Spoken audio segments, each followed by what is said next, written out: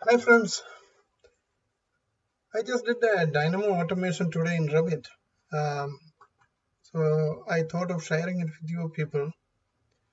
You can see that I have these columns here, structural columns, and these columns are at different orientation. You can see that it is randomly placed and just for testing purpose.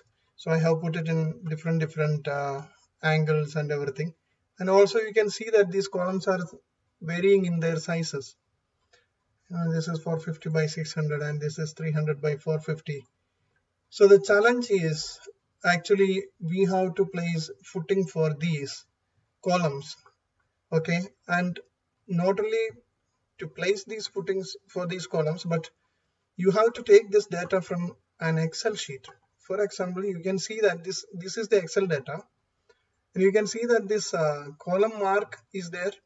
So wherever this column is there, a column with column mark CL01, it has to place a footing with mark value this, and that footing has to have its length 1660 and width as 940. So it has to take this data, each row it has to take and place the footing accordingly with this mark value and length and width. So that is the challenge.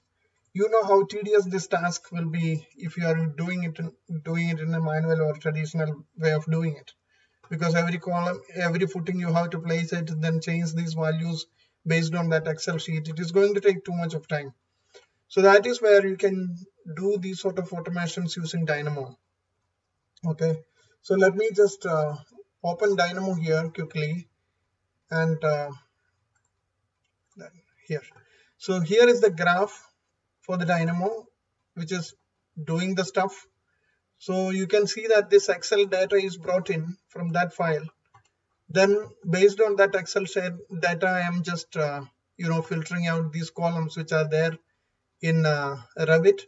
Now you can see that even though there are only 20 rows in the Excel sheet, but here I have got more columns, but it will omit all those columns which are not mentioned in the Excel file. So it is going to place footing for those columns which are mentioned in the Excel sheet. Okay, so only 20 columns it will be placing the footings for. Now you can see this is a graph, and let me run this so that you can see what is happening. So I will just click run, and there you go. It has placed all these footings for these 20 columns. And let us look at the footings now. You can see that the orientation of these footings are perfectly fine according to the columns. Okay, even though these are rotated columns, it is placing the footing accordingly. And you can see that the size of the footing is also taken care according to the Excel data. So if you see the size of this footing, it is 600 by 450 on top, which is that where the column is resting, and the bottom part of it, which is having the length and width, this 930 and 600 is coming right from the Excel data.